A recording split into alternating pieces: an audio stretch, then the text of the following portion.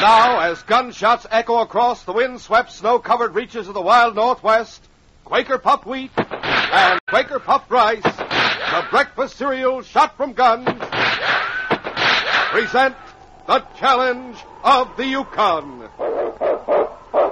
It's Yukon King, swiftest and strongest lead dog of the Northwest, blazing the trail for Sergeant Preston of the Northwest Mounted Police in his relentless pursuit of lawbreakers. On, King! On, you huskies!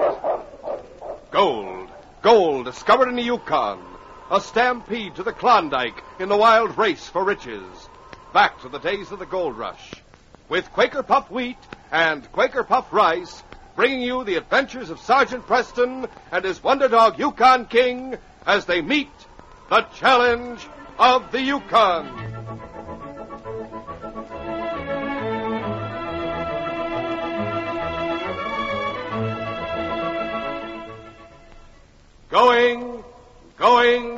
Gone. That's the way Quaker Puffed Wheat or Quaker Puffed Rice disappears at breakfast time. These ready-to-serve cereals hit the spot from first to last delicious spoonful. Yes, wheat or rice shot from guns is exploded up to 8 times normal size to make it crisp and tender. Tomorrow morning, fill a bowl with Quaker Puffed Wheat or Quaker Puffed Rice. Top with fruit, like, say, sliced bananas. Add milk or cream and sugar. Talk about swell tasting. Say, just you watch it disappear, but fast.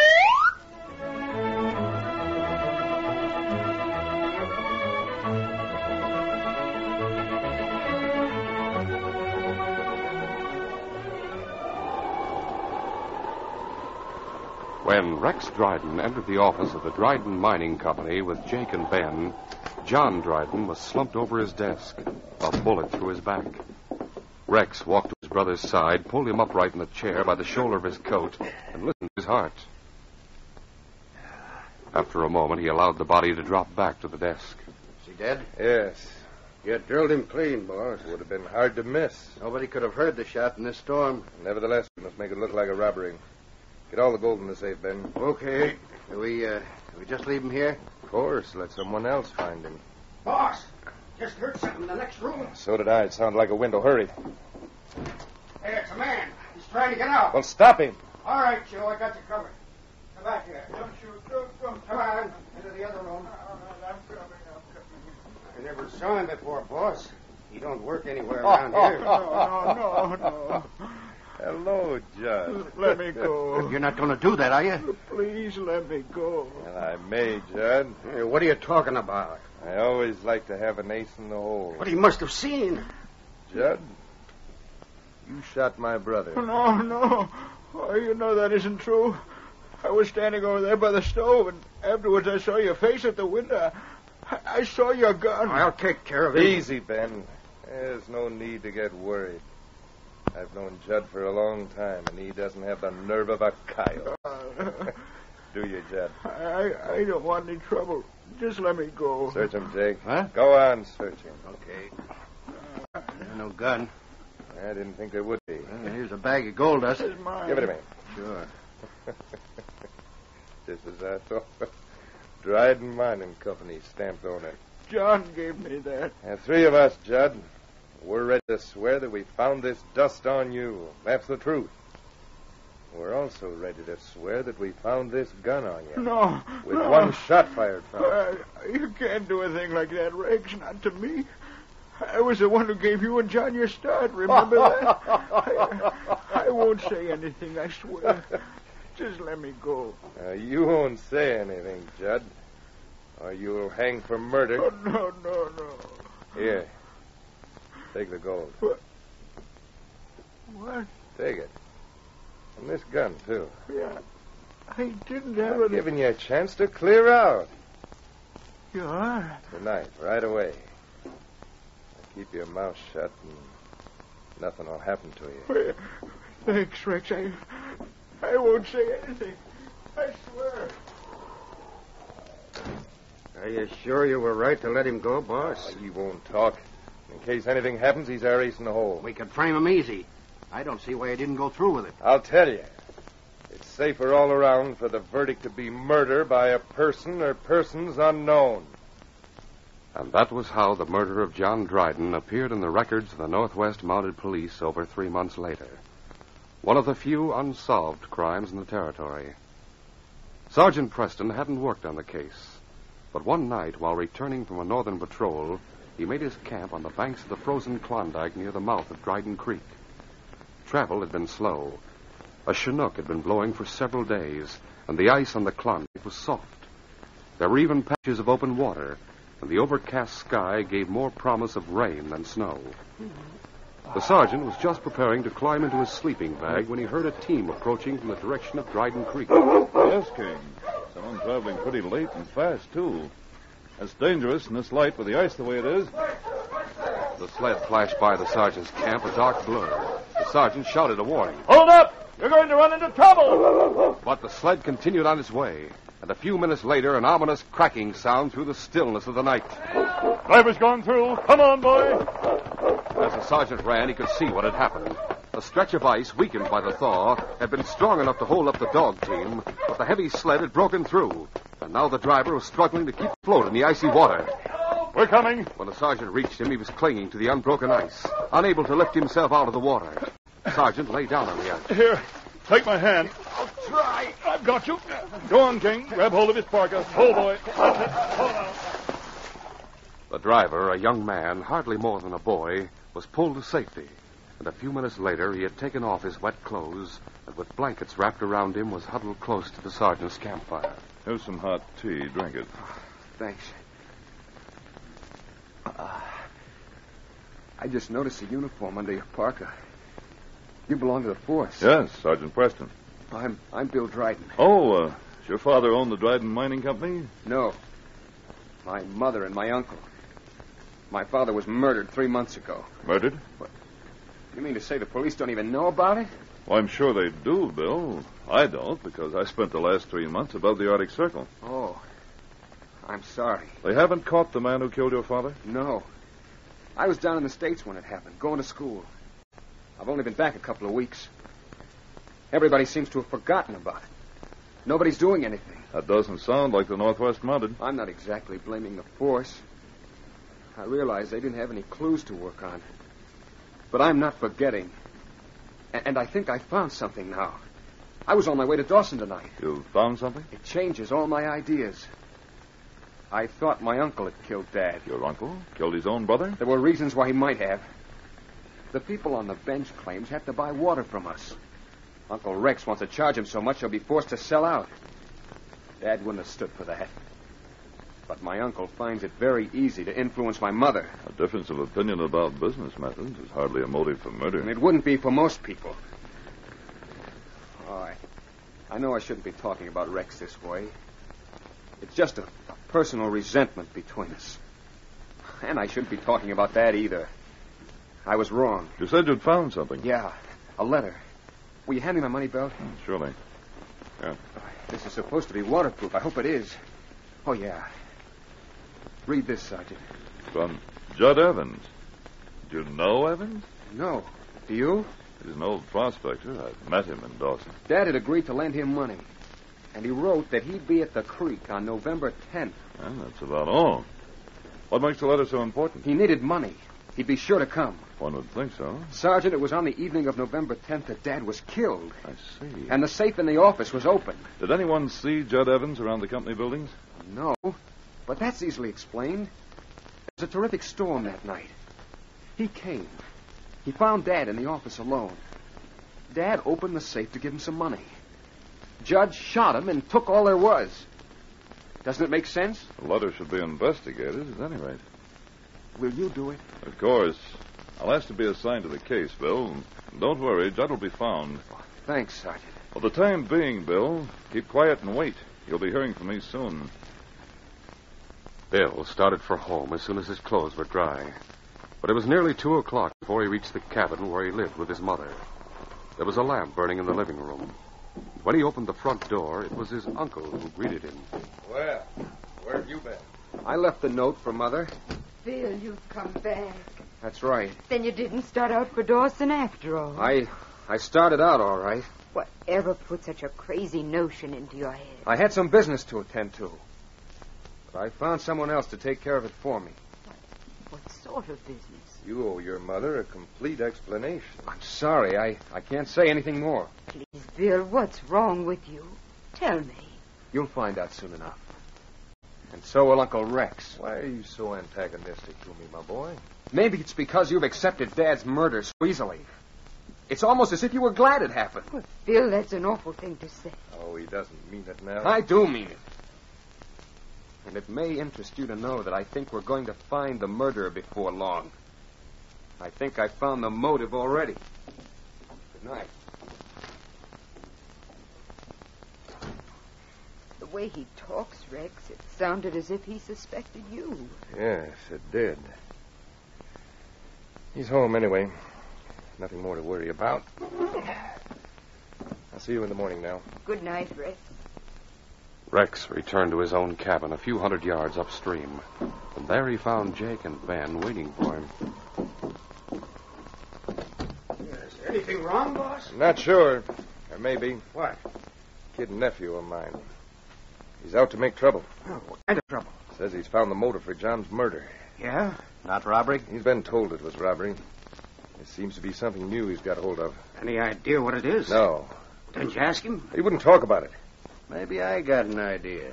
What? Well, I was up at Gold Flats the day before yesterday, and he was in the general store talking to that Archer girl. I heard some of what he was saying. Well? He said that his father would never let you raise the water rates. He said you must be glad that John's dead. Said practically the same thing tonight. And he's right. That makes him dangerous. Yes, I am glad that John's out of the way. I'll be glad when his son is, too. We'll continue our story in just a moment.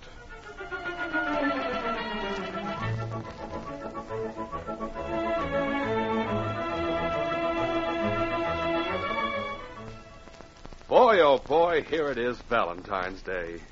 Gee, aren't Valentines a wonderful idea? Wonder who's at the door. Why, it's our old friend, the postman. Say, am I glad to see you. Howdy, young fella. Boy, I bet you've been busy today delivering Valentine. Sure have. Got any for me? Yep. Here's a pretty special one. Oh, gee, it's real pretty.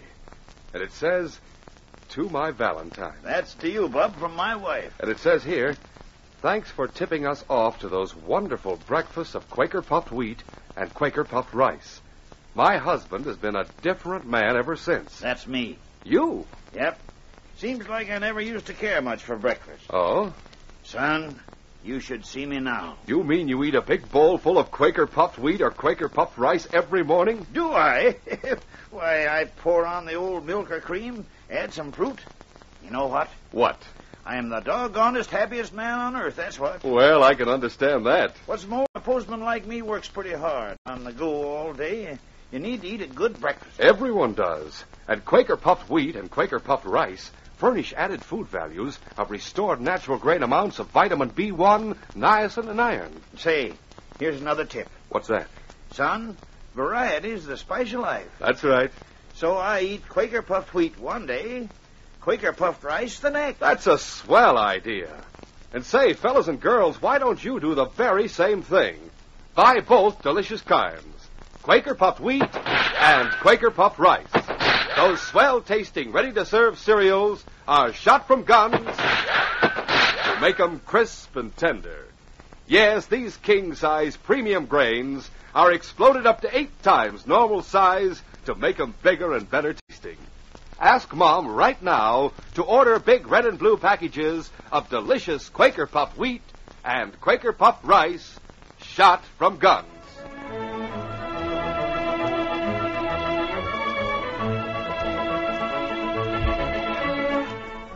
Now to continue our story. As soon as Sergeant Preston reached Dawson, he reported to headquarters and received permission to work on the Dryden case. That same day, he learned that Judd Evans was living in Shantytown across the Klondike River from Dawson. He and King crossed the bridge that connected the two towns, and after several inquiries, located Judd's shack. The sergeant knocked on the door. Where? Judd opened it, and when he saw the sergeant, the color drained from his face and the light of fear shone in his eyes. Yes. Remember me, Judd? I'm Sergeant Preston. I remember you. May I come in? I guess so. One King. It's just the bench to sit down. Suppose you take it, Judd. Oh, no. Please. All right. What do you want here? Did you know John Dryden? Well, vaguely. Didn't you write this letter? I guess so. Let me read a few lines. It's a wonderful thing, John, to find that some people know what gratitude is. But from the time you were a kid, I knew you had the right stuff in you. Do you still say it vaguely? It was a long time ago in Nevada when John was first starting out on his own. Judd, you went up to Dryden Creek the 10th of last November, didn't you? No, I didn't. Tell the truth. I didn't see John. I didn't see anybody. You went up to that creek. Well, yes. What time did you get there? It was after dark. There was a blizzard that night. You're trying to make me believe you reached there and turned right around and came back? Well, practically. John Dryden gave you the money he promised in this letter. No. I don't believe you killed him, Judd. Well, you're trying to trick me. You're trying to make me talk, and I won't. I don't know anything about it. He was your friend, Judd, about the only friend you had in the world. Don't you want the man who murdered him to be punished? I don't care about that. You're young. You have the law on your side. You don't know what it is to be afraid. I'm old. I've had enough trouble in my time, and I don't want any more. You haven't done anything wrong. The law's on your side, too. Oh, yeah, sure. But when the others start talking, you'll believe them and you'll hang me. What others? Everybody, the whole world. Judd, I'm going to take you back to Dryden Creek with me. No, you can't. I can. I'm going to take you back to the place where you were on the night of November 10th. No. To John Dryden's office. No. Get into your parka. We're leaving right away. It was nearly 10 o'clock when the first of the mining company's buildings were reached. The sergeant inquired the way to the cabin where Bill and his mother lived. And a few minutes later, he called out to the team to stop in front of it. Go, King. Oh, you husky. Hold on. I thought you were taking me to the office. I am, Judd. We'll be locked this time of night. We'll need someone to let us in. I don't want to see that little boy. Oh? Why not? What good will it do? I'm not sure. But perhaps the sight of John's widow and his son will change your mind about a lot of things. You're coming in with me. I don't know anything. Come on.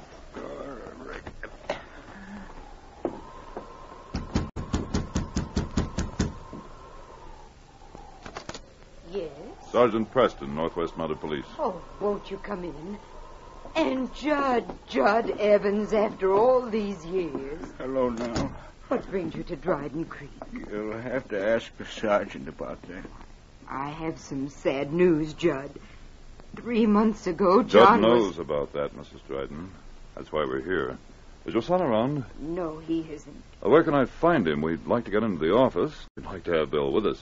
Sergeant, he made me promise not to say anything, but you're different. If you're investigating John's death, you have a right to know. Bill's gone up to Windy Ridge. What does that have to do with your husband's death? Wait a minute, I have the note right here. Here it is.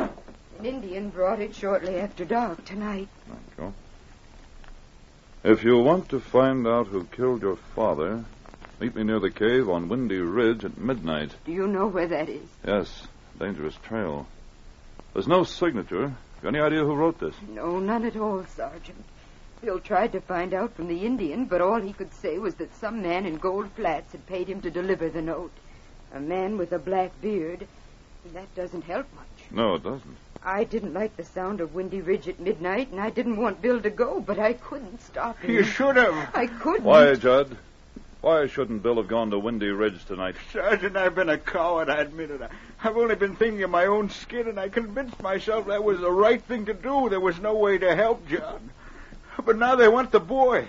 If you don't stop them, Sergeant, they'll kill him, too. Who, Judd? Rex. Oh, no. Rex and the others, Jake and Ben. I saw Rex shoot. That wasn't enough for him. Now it's Bill. I'm sure he'll never come back. Judd, stay here with the lady. You're going up there? Yes, King and I. The trail's too steep and narrow for a team. But they might be waiting for him anywhere along it. I think they'll be waiting for him at the top. If they are, we have a chance of getting there in time. Come on, King. The cave was just below the summit of the ridge. As Bill Dryden approached it, he could see a faint light glimmering in its shadowy depths. Almost there. No telling what to expect. Oh, but someone's waiting. It's a campfire in the cave. Hello? Hello there. Come on in. I knew that voice. Well, you're right on time. Ben, what's the idea? You got the note, didn't you? What's the idea making me come way up here? I've seen you twice this afternoon. Well, I figured nobody would disturb us here. What, have you got something to tell me or not? Well, what's so funny? You are. Do you mean this was nothing but a practical joke? It's practical, but it's no joke. Well, he hasn't got a gun. Keep him covered anyway, Jake. What's Don't that? turn around. Get your hands up in the air. Better do what he says, Bill. Up with him. What do you two want? Why, nothing. We're going to tell you who killed your dad. You've been wanting to find out, haven't you? You did it. Rex hired you to do it. Wrong. He did it. I'm getting out of here. Oh, no, you're not. Let go of me. Not a chance. Don't shoot, Jake. I got him. It'd be a lot easier to handle with a bullet in him. That wouldn't look so good when he's found down at the bottom of the cliff. Well, there's no sense in waiting. Put up your gun. Give me a hand. We'll toss him over right now. Okay. No, you don't. Oh, after him. Stop him. After breaking free of Ben's hold, Bill knocked Jake aside and started running down the trail. The two men were after him at once. 50 yards from the cave, the trail dropped abruptly. The footing was icy. Bill slipped and went down. Jake and Ben reached him before he could get up, and together, in spite of his struggles, they started dragging him toward the edge of the trail and the terrible drop that yawned beyond it. At that moment, a volley of shots rang out. Hey, somebody's coming. Push him over. Got to cover. That almost hit me. With a last desperate effort, Ben pushed the body over the edge of the trail. But Bill managed to grab hold of a rock and hang on, his feet dangling over 1,000 feet of empty space. Ben and Jake took shelter close to the cliff wall and returned the fire from down the trail. It was the sergeant who was firing at them. They kept on climbing from one point of cover to another, shooting whenever Jake or Ben showed themselves. And at last, one of his shots hit Jake. Hold on your guns. You're under arrest in the name of the Queen. But Ben continued to return the sergeant's fire, and Bill cried out. Help! My hands are slipping. I can't hold on anymore. Help! Quick, King. Get up there. Pull him back. The great dog leaped forward at his master's command and ran toward Bill. Once Ben tried to take a shot at him, but a bullet from the sergeant's gun drove him back to cover. King grabbed the shoulder of Bill's parka in his teeth and started pulling. The slippery trail was against him.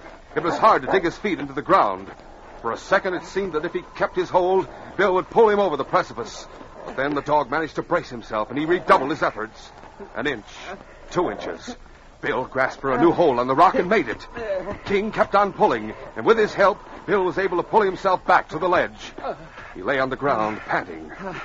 Just then, Ben showed himself once too often, and the sergeant caught him in the right arm. He shot, his gun went out of his hand and skidded along the trail. The sergeant closed in. You had enough? Yes.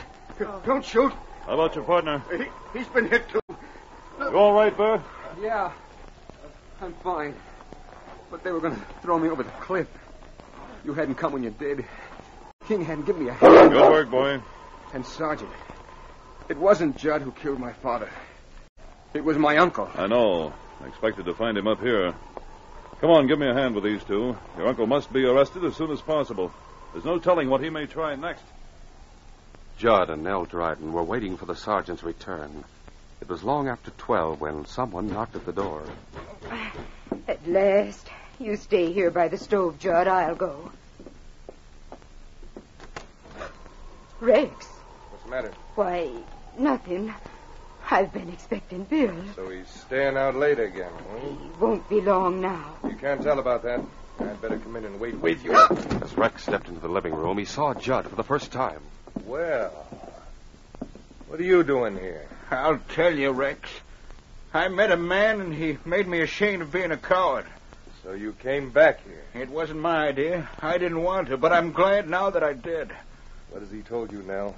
The truth, Rex. You did it. You killed John. You believe his story? Of course I believe it. I can see it in your face. What else can you see there? Cruelty, cunning, greed. You should be able to read something more. I'm not afraid of you. Neither am I. You should be. You both talk too much. I'm going to have to get rid of you the same way I got rid of John. The same way I got rid of Bill tonight. Don't be too sure of that. Oh, but in your cases, there'll be a difference. You'll simply disappear. I'll get into your pockets. I won't move from this house. If you're going to kill us, it'll have to be here, Rex. There'll be evidence of murder no matter how you try to clean it up. It won't be long before Sergeant Preston gets back. What's that? It won't be long before Sergeant Preston gets back and he knows everything. In that case, I'll make it fast. Put down that gun. The door burst open and Rex raised his gun. King leaped at Rex and knocked him to the floor. Rex fired, but the shot went wild. And a second later, the sergeant had twisted the gun from his hand, snapping a pair of handcuffs around his wrist. You're under arrest for the murder of your brother, John Dryden. Get up! It's all right now, Mom. It's all over. Yes, I know that, and I'm happy. It's just the relief to see you again. And... Oh, Bill. What happened up on the ridge? Jake and Ben were waiting for me. The sergeant and King saved my life. Oh, thank And heaven. ours, too. You're not still afraid to testify against this man, are you, Jed? I'll never be afraid again after tonight. Then we'll take all three of them to Dawson tomorrow morning. They'll stand trial for murder and pay the penalty for what they've done. Yes, King. With these criminals on their way to jail, the case is closed.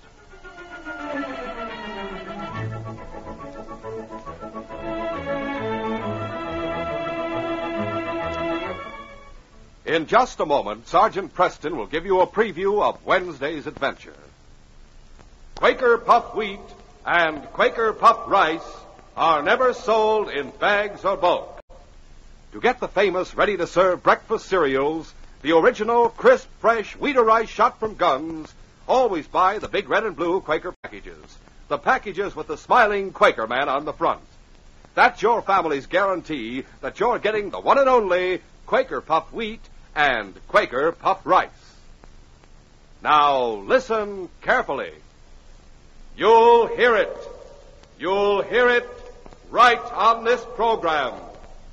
Fellas and girls, you're in for the surprise offer of a lifetime. You'll hear it on this program real soon. Don't miss out. You listeners are going to get in on something big, and it's coming any day now. So be on hand. Be listening. These radio dramas, a feature of the Challenge of the Yukon Incorporated, are created and produced by George W. Trendle, directed by Fred Flowerday, and supervised by Charles D. Livingston. The part of Sergeant Preston is played by Paul Sutton. They are brought to you every Monday, Wednesday, and Friday at the same time by Quaker Puff Wheat and Quaker Puff Rice, the breakfast cereals shot from guns. Listen Wednesday when Sergeant Preston and Yukon King meet the challenge of the Yukon in the case of Double Cross Creek. We were driving through a blizzard when we saw the light shining from the old deserted dance hall. When King and I decided to investigate, we thought we'd find a traveler who was camping there for the night. Instead, we found mystery. Mystery and the threat of sudden death. Be sure to hear this exciting adventure Wednesday.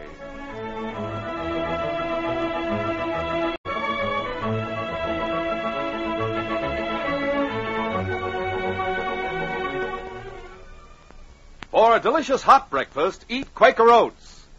The giant of the cereals is Quaker Oats. Yes, the giant of the cereals is Quaker Oats. Delicious, nutritious, makes you feel ambitious. The giant of the cereals is Quaker Oats. Say, boys and girls, do you want to be a star someday in sports and activities? Then start on good Quaker Oats breakfast tomorrow. 'Cause nourishing oatmeal gives you more growth and endurance than any other whole grain cereal. Still less than 1 penny a serving. Quaker and Mother's Oats are the same.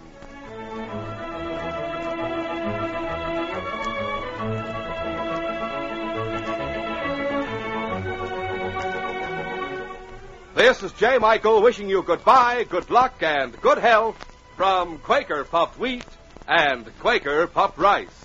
So long. This is ABC, the American Broadcasting Company.